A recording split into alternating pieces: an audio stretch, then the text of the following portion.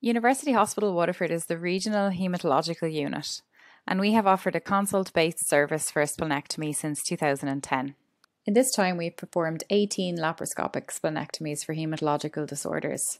The largest spleen weighed 2 kilograms and the lowest preoperative platelet count was 3. Here are some examples of the commonest indications for haematological splenectomy. ITP was by far the most common indication in our cohort. Patients receive a general anaesthetic and a nasogastric tube. They are positioned in the Lloyd-Davis position with a wedge under the left shoulder and are left side up. We use a 30-degree 10mm camera, a harmonic scalpel and an echelon laparoscopic stapler with a vascular load. Hassan pneumoperitoneum is obtained via a 12mm supraumbilical port, and a 5mm and 12mm port are placed under direct vision.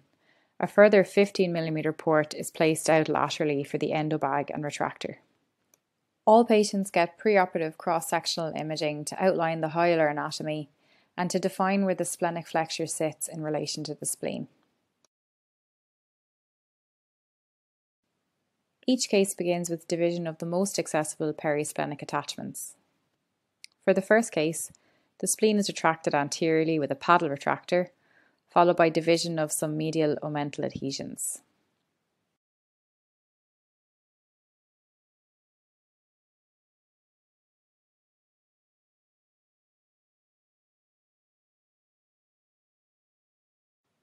The spleen is lifted from below so that the posterior and lateral attachments can be divided with the harmonic scalpel.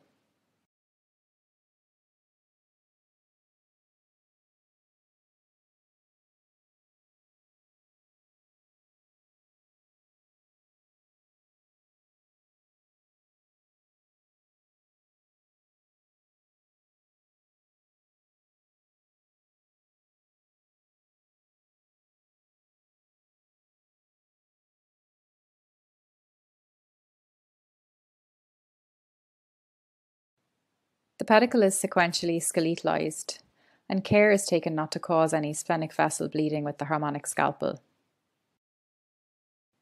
The goal is to isolate the pedicle as much as possible to make it accessible to the stapler.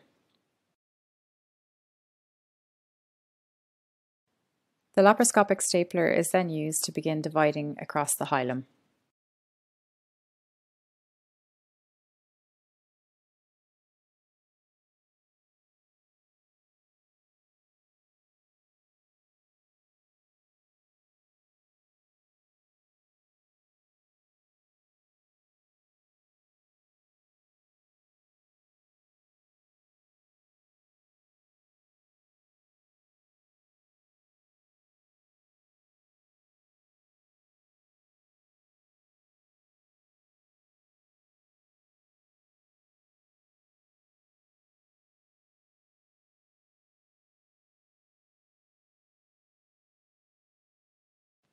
Here you can see large branched hilar vessels becoming visible. These are further dissected out with the harmonic scalpel, taking care not to cause bleeding. These large vessels can also be seen on the pre-op CT image, which is overlain here.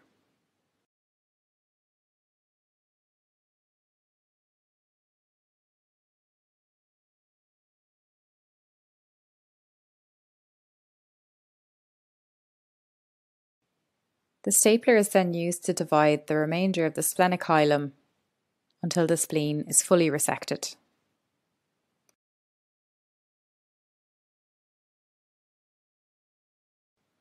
This next case highlights some different anatomy in a smaller spleen. The hilum is again divided with the vascular stapler.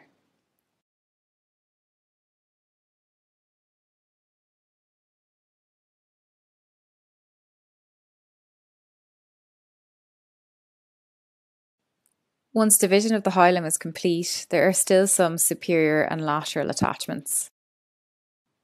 These are easily divided with the harmonic.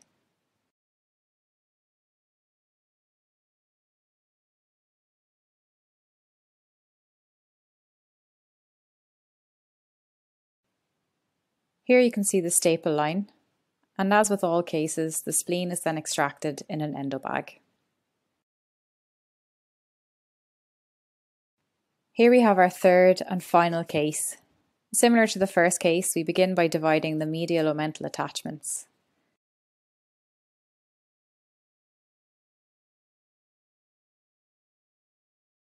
Instead of a paddle, a fan retractor was used. Again, the hilum is gradually skeletalized to allow insertion of the vascular stapler.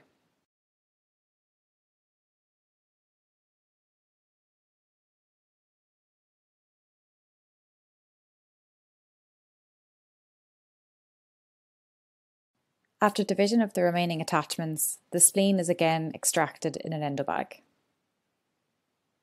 Our patients all receive preoperative immunisation. Ensure to look for and remove an accessory spleen, and do not give platelets until the vessels are clamped. We generally accept platelets over 30, but we're guided by haematology and anaesthetics.